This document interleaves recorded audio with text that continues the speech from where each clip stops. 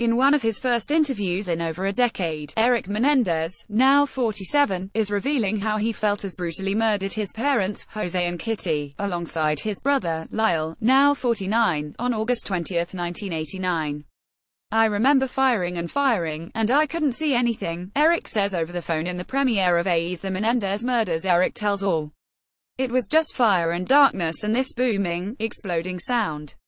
It was terrible." Erik and Lyle used 12-gauge shotguns to their parents inside their family home. After the murders, Erik confesses that he ran out of the room and collapsed on the stairs and started to cry. He admits that he felt like he was going to throw up. Shocked that the police hadn't shown up yet, Erik and Lyle then left the house and attempted to create an alibi. They got rid of their guns on Mulholland Drive. The brothers eventually returned to their home, the scene of the horrific crime they had committed. "When we got home it was just silence," Erik reveals. Still, there was nobody there. Nobody had called the police. Nobody had shown up. It was just quiet. I just had this need to go to the room. I had this need to be with Mom and Dad, just to see them, to be there.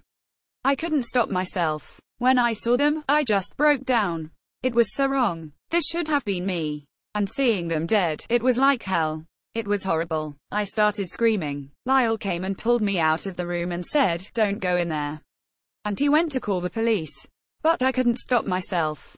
I just had to go back to the room. It was the only place in the world that I could be, because I felt like what I had done was I just wanted to undo it. I just wanted to go back in time. I didn't want this moment to be real. I just collapsed emotionally." Erik and Lyle were adamant during their trials that they acted in self-defense after years of alleged sexual abuse from their father. They were both sentenced to life in prison without the possibility of parole. Erik is currently serving a life sentence at the Donovan Correctional Facility in San Diego, California. Lyle is at Mule Creek State Prison in Iona, California.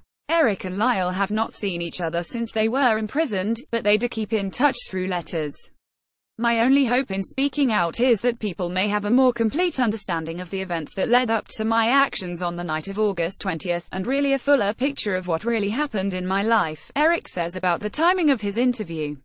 "All I can hope for is that people will come to realize that the truth is not a simple, one-line explanation that many people have tried to make it out to be. That my life was unfolding of a complicated life that I lived that had all of these things that came into being and that led up to my involvement and responsibility for what is an ongoing and enduring family tragedy. That tragedy didn't end on that night, as devastating as that night was. It didn't end there for my family, and it continues on to this day, and that sadness is something that I am trying to make up for with them and with my parents for the rest of my life. It will never end." The Menendez Murders, Erik tells all, will air Thursdays at 10 p.m. ET on air. Hollywood lifers, do you have sympathy for Erik and Lyle Menendez? Let us know.